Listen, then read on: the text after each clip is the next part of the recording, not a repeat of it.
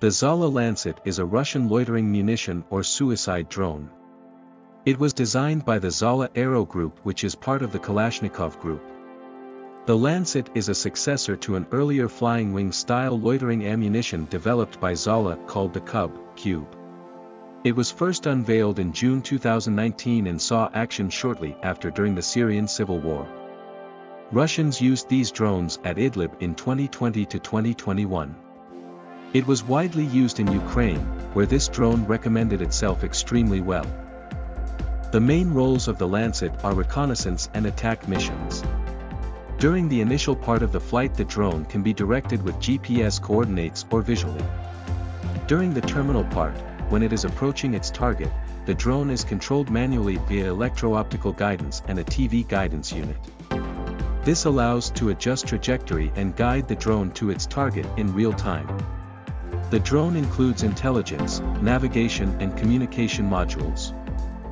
The Lancet has a rather unusual shape. Two pairs of X-shaped wings are installed at the front and rear of the fuselage. It's powered by an electric motor that drives a two-bladed propeller located at the rear.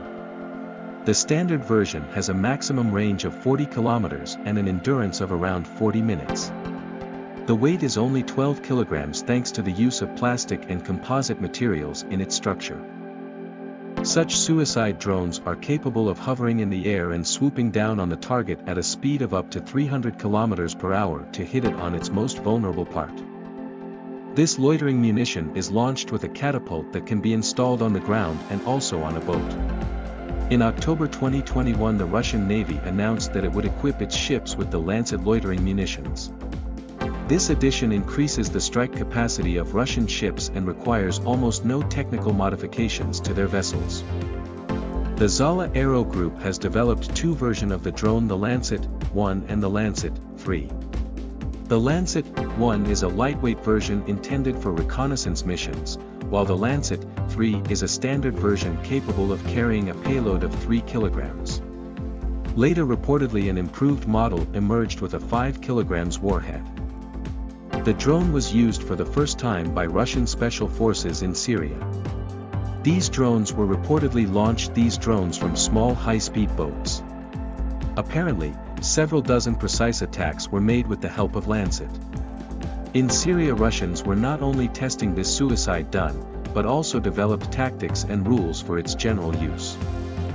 In June 2022, Russian Defense Corporation Rostec announced that Lancet has been deployed in Ukraine. Towards the end of 2022, a number of videos of Lancet strikes appeared on social media. These drones carried out strikes against important Ukrainian targets, such as air defense systems, artillery systems, radars. A couple of strikes were documented against Ukrainian S-300 long-range air defense systems, US-supplied M109 self-propelled howitzers and M777 towed howitzers. On November 4, 2022, a video is released of a Lancet damaging a Ukrainian Gyurza-M-class gunboat. This is the first time a Lancet strike against a naval target has been reported.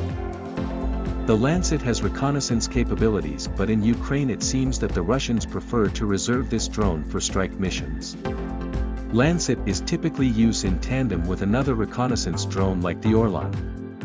The Lancet nevertheless has certain drawbacks, such as the low capacity of its warhead.